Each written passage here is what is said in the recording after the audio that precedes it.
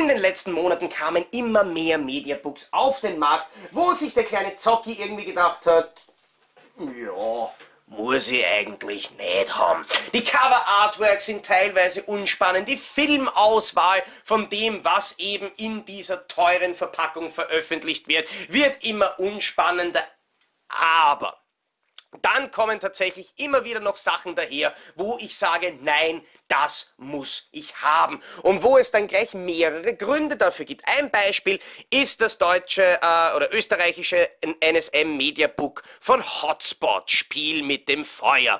Einerseits haben wir in der Hauptrolle keinen geringeren als Veteranen Don Johnson.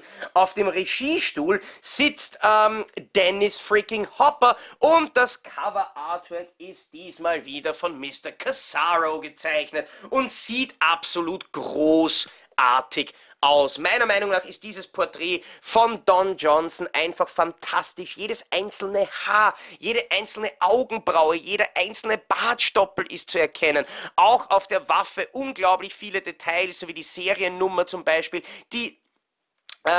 das Feuer, das aus den Fenstern schlägt im Hintergrund und dann natürlich sie, die relativ lasziv versucht, aus dem Auto auszusteigen, weiß nicht, wie gut ihr das gelingen wird, wobei sie ein bisschen so aussieht, als wäre, weiß ich nicht, als würde sie durch das Auto durchsitzen und die Beine von jemand anderem da rauskommen, also so ganz proportional wirkt das nicht, aber auch alleine, wie viele Details hier diese Autotür hat, das wirkt schon einfach nur geil und sowohl aus der Nähe als auch aus der Ferne macht dieses Cover-Artwork echt was her. Das Einzige, was mich bei diesem Cover-Artwork tatsächlich ziemlich stört, sind die Schriftzüge, die NSM da drauf geklatscht hat. Ich finde, das schaut einfach absolut billig aus, wie hier Hotspot, Spiel mit dem Feuer steht. Warum das O von Hot rot ist und das O von Spot nicht, weiß auch niemand. Warum der Buchstabe überhaupt rot sein muss, ist mir jetzt auch nicht wirklich ganz bewusst, aber grundsätzlich ist das Frontcover nicht schlecht. Was mir ebenfalls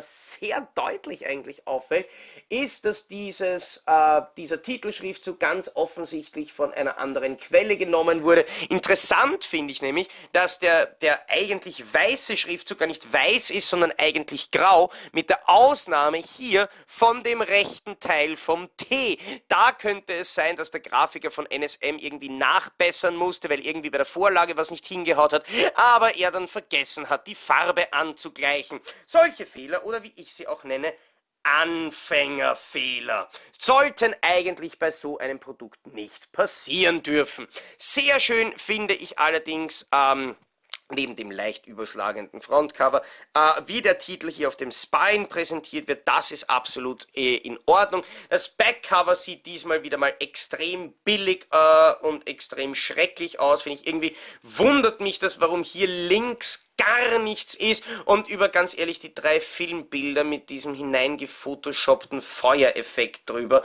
möchte ich am liebsten kein einziges Wort sagen, weil das Einzige, was mir dazu einfallen würde, wäre wahrscheinlich klagbar.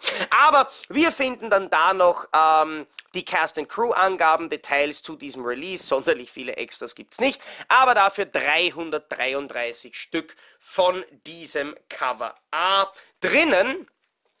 Im Mediabook wartet dann eben grundsätzlich mein Cover A hier auf der Disc und dann ein alternatives Artwork auf der DVD, auch eigentlich kein schlechtes Motiv, mit einem durchgehenden Innendesign, das diesmal diese ganzen störenden Elemente, die wir zum Beispiel beim Tante Ruth Mediabook hatten, nicht hat. Dürfte also tatsächlich eine Qualitätsfrage sein. Sehr cool finde ich aber, dass wir auch hier wieder sowohl auf der rechten als auch auf der linken Seite eigentlich eigenständige Bilder haben, die sich allerdings, wenn man es so betrachtet, dann zu einem durchgehenden Bild schön zusammenfügen. Da hat sich der Grafiker von NSM definitiv Gedanken gemacht und ein sehr, sehr passendes, finde ich, und cooles Bild ausgewählt. Dann können wir einmal einen Blick durch das Booklet werfen, blättern hier einfach einmal durch und finden wieder einige Bilder aus dem Film.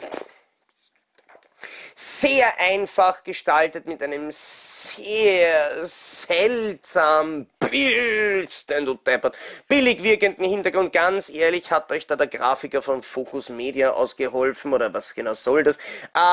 Mit diesmal aber wirklich viel Text, das muss man auch dazu sagen. Ein paar Aushangfotos sind auch dabei, aber die meisten Seiten sind einfach nur mit Text und ganz ehrlich, NSM, nur wenn ihr weil ihr einige Seiten verstreichen lasst dazwischen, glaubt doch bitte nicht, dass es uns nicht auffällt, wenn ihr dieselben Seitendesigns dann recycelt. Aber der Text von Mike Blankenburg, es wirkt wirklich sehr, sehr umfangreich. Die Gestaltung vom Booklet ist allerdings meiner Meinung nach hochgradig fragwürdig. Der Fehler mit dem T von Spot auf dem Frontcover hochgradig peinlich, aber im Großen und Ganzen vor allem eben durch das hübsch gezeichnete Frontcover meiner Meinung nach trotzdem ein recht cooles Mediabook.